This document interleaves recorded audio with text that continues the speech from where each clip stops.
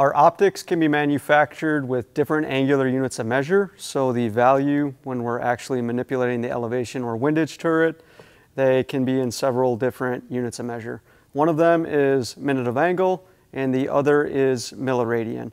So we're going to talk about the differences between these two angular units of measure and which one might be best for you based on what you're trying to do.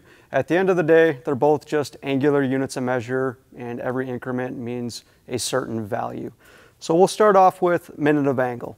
So if I get an optic manufactured in minute of angle, essentially how that breaks down is when I dial 1 minute on elevation or windage, that is going to be about 1 inch at 100 yards. It's 1.047 inches exactly. Now that's an angular unit of measure. So with that 1 minute dialed on my optic, yes, that's 1 inch at 100 yards, but if I'm now shooting at a target at 200 yards, the value of that is different. So that's going to equate to about 2 inches at 200 yards. That same 1 minute deviation at 100 is 1 inch, at 200 is 2 inches, 300, 3 inches, and so on. Obviously, those are just bold adjustments. If I want to find the exact measurement, I would take that 1.047 inches at 100 yards and multiply it by the range in hundredths to come up with the true minute of angle. So that's how minute of angle breaks down. Let's switch gears here for a second and go to Milliradian or MRAD. So MRAD is derived from a base 10 system.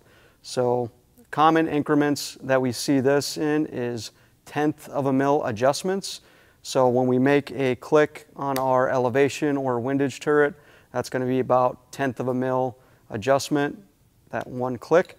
And what that equates to is about 0.36 inches at 100 yards. So a 1/10 of a mil is 0.36 inches at 100 yards. Now if I were to dial an entire mil, so that would be about 10 clicks, that's going to be 3.6 inches at 100 yards. So I need to understand how these units of measure break down and how I'm applying them and engaging these targets at distance. So again, these are angular units of measure. So if I take that same deviation, that 1/10 of a mil adjustment, that was 0.36 inches at 100 yards, and I push out to 200 yards, now I'm at 0.72 inches. If I push out to 300 yards, that's 1.08 inches. So it's, again, an angular unit of measure that gets greater with distance. So some benefits to each of these. At the end of the day, as I said before, they're just angular units of measure. However, I think some people's minds work best in different angular units of measure. So for me, the way I digest information and the way I think is healthy for you to think about these units is to think about how you're actually going to be applying them on the range. So if I was your shooting partner and I ask you to dial 3.5 mils up in elevation, yes, I can look at my elevation turret and I can dial 3.5 mils up, just look at the numbers, and then I'm there. Or I can go from 0 and I can count out 35 clicks with the 1/10 of a mil adjustments on this particular scope. So the base 10 system, I feel like for me, is a little bit easier to mentally digest. Now if we go back to that minute of angle optic, say we have an optic that's manufactured in minute of angle, usually how those are graduated, those turrets are graduated in about a 1/4 minute adjustment. So for every click that you dial on the optic, that's about a 1/4 minute. So we remember from before, a full minute is about 1 inch at 100 yards. A 1/4 minute is about a 1/4 inch at 100 yards. Now, when I take that increment and I dial out to distance, I have to remember that I'm working in fractions. So again, if I'm your shooting partner and I ask you to dial up 10.5 minutes and you have the 1/4 minute adjustments on this scope, then you have to do some math on the front end and think about how many clicks that is. A lot of times as long-range shooters, we like to keep our position consistent.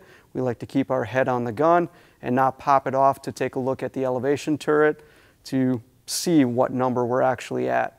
Again, with the minute of angle optics, you can just dial up to 10.5 minutes, take a look at the numbers that indicate where you're at in your elevation, and you can do it that way as well. However, if we want to stay consistent on the gun, keep our head on the gun, We're going to have to count out those clicks. We're going to have to do a little bit of math to figure out how many clicks is 10.5 minutes. So the advantage to a base 10 system for me is obvious, but I think also there's benefit for you to mentally thinking about how you digest this information and what unit of measure might work better for you. So that's a very basic overview of minute of angle and milliradian. Just kind of think about these concepts, think about which ones might work better for you and that you can mentally digest. At the end of the day, when we put our information into the ballistic software, it's going to tell us what elevation we need to dial our turret to. So a lot of the heavy lifting math on the front end is already done for us, and we simply need to dial our elevation to the correct amount.